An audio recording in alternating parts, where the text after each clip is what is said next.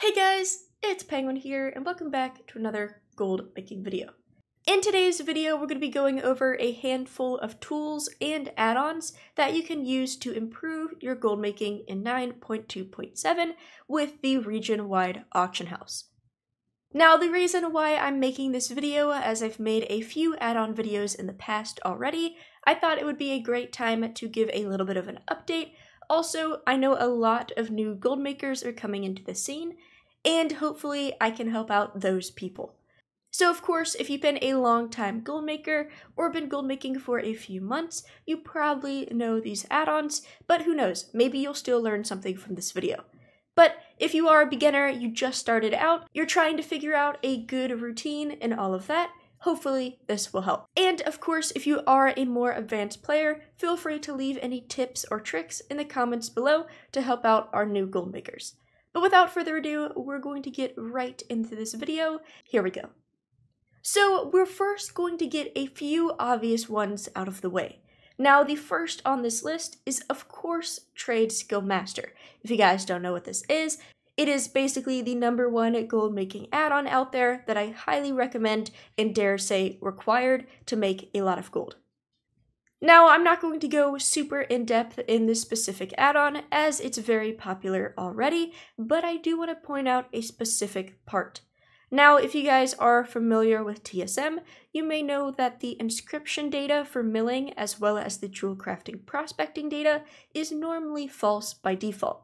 Just the way TSM calculates, it generally gives you a pretty bad idea on what you're actually getting. So for kind of tool/add-on #1, I want to suggest a group of custom sources. This is by another creator named Koya. I will have his video in the description down below. But I highly recommend importing these into your TSM to make sure you are having correct variables, and it will likely turn things profitable if they're red right now. And so moving on, we have Auctionator. This is actually a competitor to TSM. This basically does the same thing. It helps you post, it helps you scan, you can shop, you can do a ton with Auctionator, but I have it on this list for the region-wide change of the auction house specifically. If you guys don't know, because of the new speed of the default auction house, TSM has gotten very, very slow with posting and cancel scanning consumables. So honestly, instead of using TSM these days, I actually use Auctionator to cancel, as it is a lot faster. So my recommendation is, if you're somebody selling commodities, definitely install Auctionator.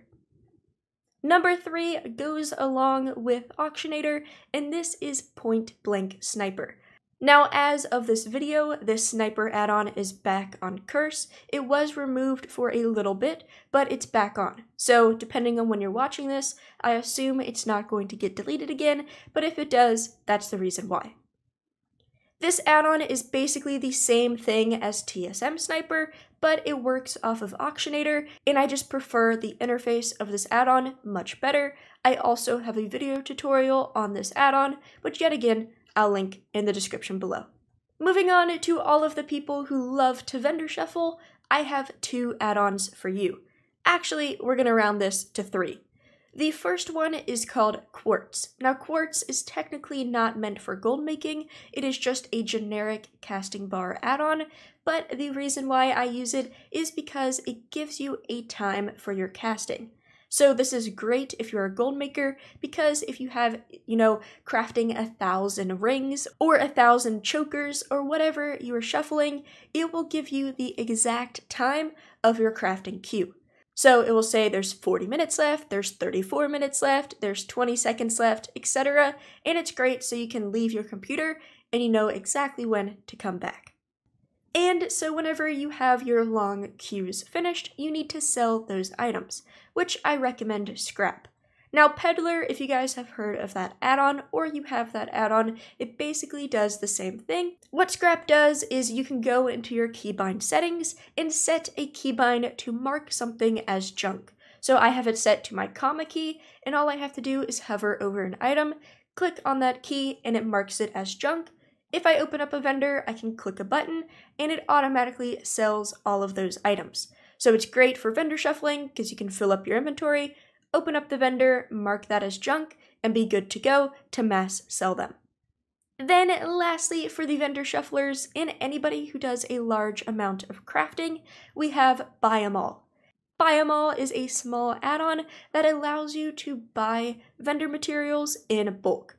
So technically TSM does do this, however, I am kind of scared of the TSM vendor UI. That sounds weird, but I don't like it, so I like this more traditional style Buy 'em All. Also, to all the non-TSM users out there, this will be for you.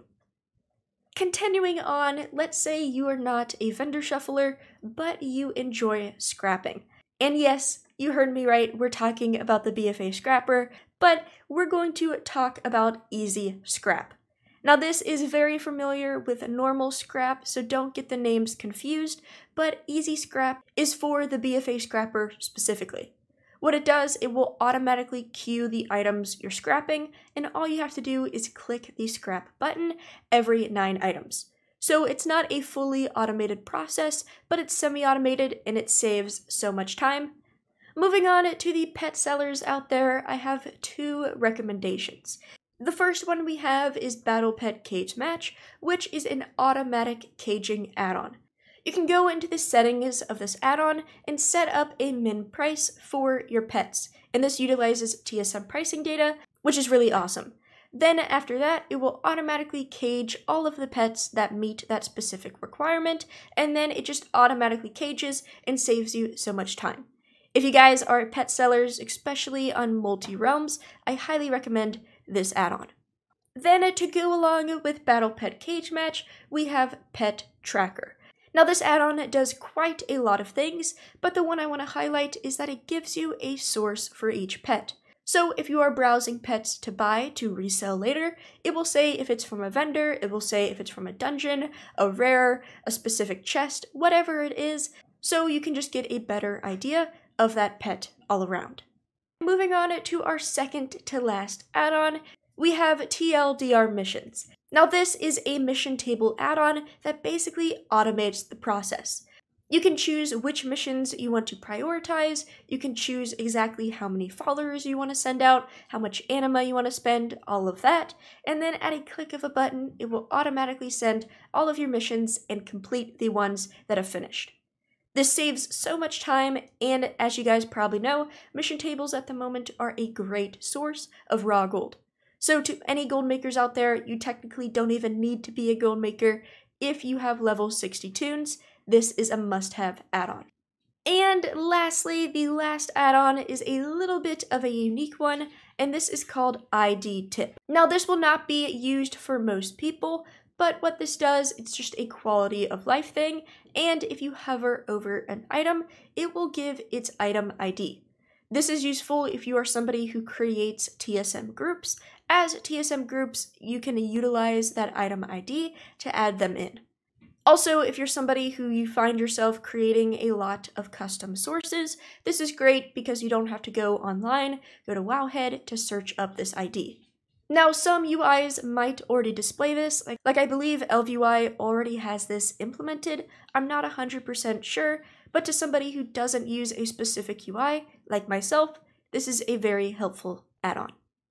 Now, stepping away from add-ons, there are 2 websites that I want to show you that I think are very important.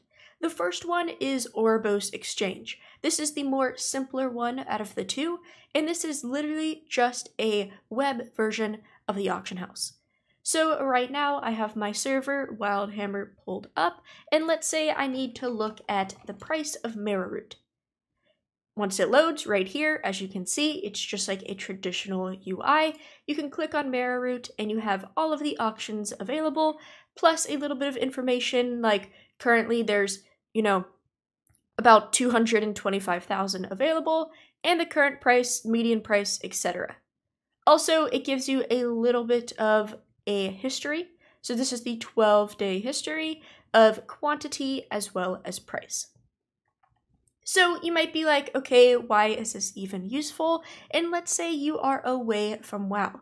So you might be on a school computer or your work computer, or you just can't log into WoW right now, but you want to calculate stuff, figure out if stuff is profitable, etc. You can use this to look at the actual auctions on the current auction house, and if type that into a spreadsheet, you can use this for whatever you need, and it's good to go. Also, if you're looking for a quick, simple 12-day summary, this is very helpful. Sometimes, I'm either on my school laptop or I'm just not really, wanting to log in, but I do want to check some stuff. So I can pull up this website and easily check. Also, it's cool because it even shows, the WoW token history, which is pretty cool if you ever want to look back on that. And it is sortable just like a standard auction house. So you can go to Battle Pets, let me remove the name, and there we go. And it basically shows you every single battle pet that's currently on the realm. And as you can see, it even tells you when the last time it was actually on the auction house, if there's currently none. Now moving on, let's say you want a little bit more information. So let's say we're looking up Strange Goop because we want to invest in it. All right, on Wildhammer, there's currently 6 of them, and the, average price is about 95 gold. If we take a quick look at the 14-day history, according to the 14-day, this is pretty good. I mean, it's currently the lowest it's been in the past 2 weeks. It almost was at 150,000. Almost 2 weeks ago, it was about 98, and it's back down to 95. So, according to this seems pretty good. You can also compare the prices right here. So, if we were comparing, let's say I also play on Mal'Ganis, I should probably buy it on Mal'Ganis because it's a lot cheaper. But let's say that's not enough. Let's say you wanted to look at the history of an item from a month ago, or 2 months, or even the start of the expansion. That is where the Undermined Journal comes in. So right here, I've already pulled up Strange Goop. It's on my actual server already, and we have that same sort of information. Now it doesn't show me exactly the same way, but there's 6 available. The cheapest one is currently at 95,000. I get the median price of my server, as well as some of the region prices as well. Then, just like before, we kind of have that same sort of screenshot from the past few days, but if we keep scrolling, we have more and more information. So right here, this is a 6-month view of this item, and if we scroll down even more, we have this regional summary. So let's say if we were thinking about investing into this item for Dragonflight, we can see that it was very, very expensive at the start of this expansion, which makes sense because, people were just getting into Zereth Mortis. And sorry, I keep saying expansion, but I mean like the start of 9.2. And then as time has gone on, it's getting cheaper and cheaper. So eventually, we should probably buy these up because they're likely to go up in value once Shadowlands is over because not as many people are in Zereth Mortis. Now there's all of these different charts that you can use. I also like the regional price because let's say you're trying to flip, for example, and you want to transfer these items to another server to sell for a profit. Just quickly looking at this, right now you should probably buy on Sargeras, or Zul'jin, or Thrall, Bleeding Hollow, Tichondrius, any of these. These actually get a little bit pricey, so probably Thrall, Zul'jin, or Sargeras would be your best bet, because these are currently the cheapest of the region. And then let's say you want to sell these on, let's just give a server Moonguard, for example. Moonguard, it's currently selling for 100,000, so that is a pretty nice profit. So this is just a great website to look at historical data, comparing regions. It gives you all of the info you need. Also, if you ever want the display kind of like this, it has it at the bottom of this profile. So if you ever want to know, let's say we go to Sargeras, for example, if we scroll down, as you can see, there's actually a pretty good amount of them at 22,000. So it's not just that, there's 22,000 and then it immediately jumps to 89. There's actually a good amount to purchase. But yeah, that is basically this website. Now, to anybody who has used the Undermined Journal before, as you can see, because of the region-wide merge, the Undermined Journal no longer supports commodities. So if you guys were used to looking up Marrow Root and checking out the data, it currently no longer exists. So just keep that in mind. If you're looking up commodities, definitely use the Ouroboros exchange. And if you're looking up some more rare items, battle pets, transmog pieces, weapons, mounts, etc., definitely use the Undermine Journal. But yeah, guys, that is basically it. Thank you so much for watching this video. Hopefully these add-ons / tools are helpful, and maybe if you're a beginner, you are able to pick up at least one of these to help improve your gold making routine.